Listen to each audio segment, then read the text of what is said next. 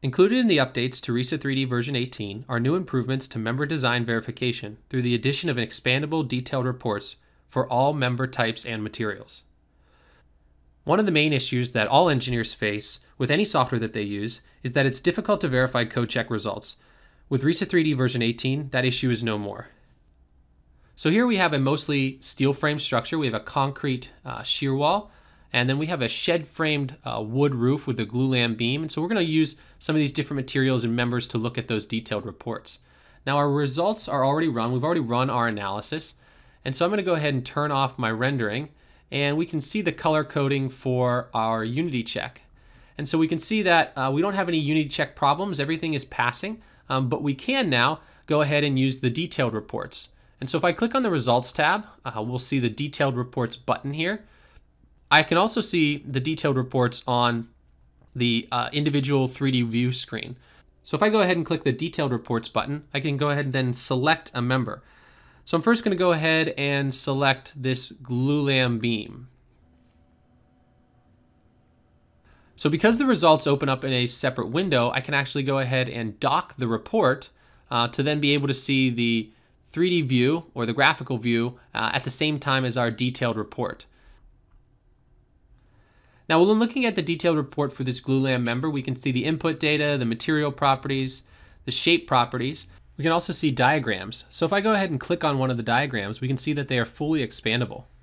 We can go ahead and actually see all of the kind of detail of the diaphragm. We could also go ahead and enter in a specific location to go ahead and see what the values are. We can go ahead and use our kind of scroll bar here or on the graph to see what the actual values are at a given location. And we can go ahead and just right in this interface switch out to a different internal force or result.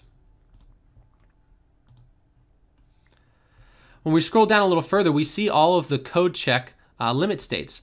Now, the great thing about this is that these are all expandable. So if we go ahead to look at maybe this bending and axial tension analysis and click to expand that, we can see all the detail with every equation filled out for exactly how the check is being done. And so we can see the reference here, so table 5A, 5B, 5C, and 5D from the NDS standard. We can also see the description of what we're looking at, which all leads us to the unity check that is the controlling unity check for this particular member in this particular limit state.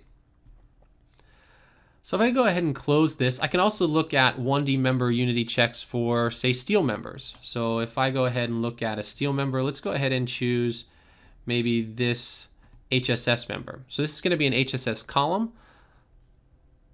We're going to get a very similar layout to what we saw in the glulam member design, but obviously some various different limit states and information that's provided.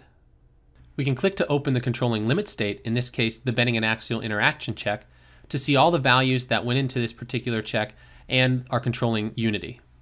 The other really nice thing about this is if we look back in the top here, I really do like the design properties. So this tells us exactly what the unbraced lengths are in this case. So 30 feet in the strong and the weak axis. In this case, we're looking at this column as a full length column, so we're not even using any of the unbraced lengths at the individual floors. We could go ahead and use the segment command to do that if we wanted to, but there's really no confusion about what RISA 3D is using to calculate the unbraced lengths, and therefore using those unbraced lengths in limit states because they're listed explicitly here. Now the last thing I wanted to look at is this detailed reports. These expanded detail reports are not just for 1D members, but also for 2D members or wall panels as well. So if I go ahead and select the concrete shear wall, we can go ahead and look at this wall panel 4, which has our door openings in it, see a little detail of the wall panel itself and the input data, the material properties and the geometry, and then see all the kind of summary results. And so in the enveloped results, for instance, we can open up the max in-plane and unity checks or out-of-plane unity checks, basically just a list of each individual region and their corresponding unity check. So that gives us a little summary, but if we go a little bit deeper, we can check a specific region and look at the results of that specific region. So when the region opens here, we can see the descriptions. So let's make this window a bit bigger.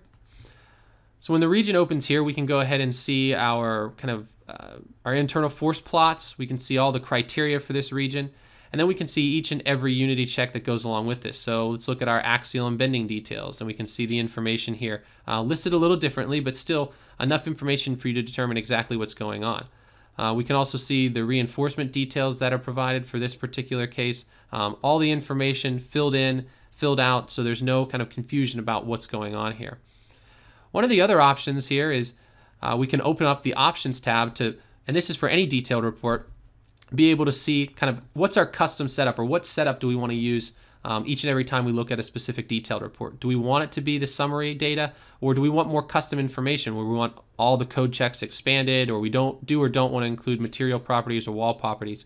Whenever we choose this, we can go ahead and set this as the default, and then that will remain the default for this particular member. Finally, if we close out of the detailed report, we can open up the design results spreadsheet, and we can launch any of the detailed reports directly from the spreadsheet by either right-clicking and selecting Detailed Report, or by clicking the button in the Results tab to open up the detailed report. For more information about RISA 3D version 18, please visit risa.com.